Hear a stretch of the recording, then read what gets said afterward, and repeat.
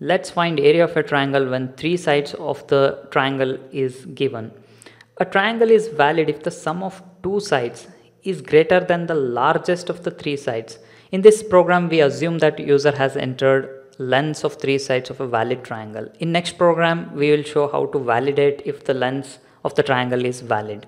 So area is calculated using the formula you are seeing on the computer screen, where ABC are length of the sides of the triangle.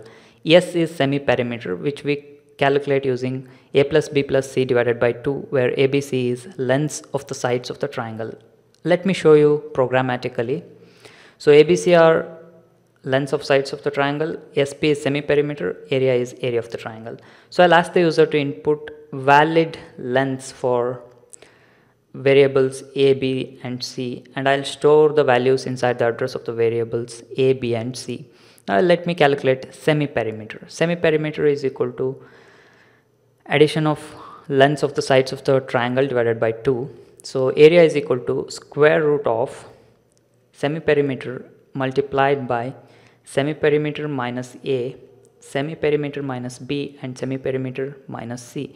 So there are some shortcomings here. We need to explicitly mention the arithmetic operation like this. Okay, now I'll print out the area of the triangle. Still we have two shortcomings here. That is, we are using sqrt, so we need to include math.h library. And if you observed, we haven't declared the variable s. We declared sp, that is semi-perimeter. So replace this s with sp. So we keep doing such errors. So we need to be careful. Let me execute the program.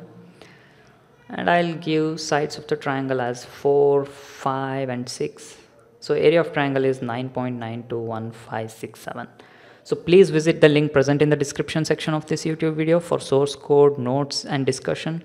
And in our next video tutorial, we will see how to validate or invalidate the triangle based on the input of the user. That is, the user inputs three sides of the triangle and we can programmatically check if the triangle is valid or not.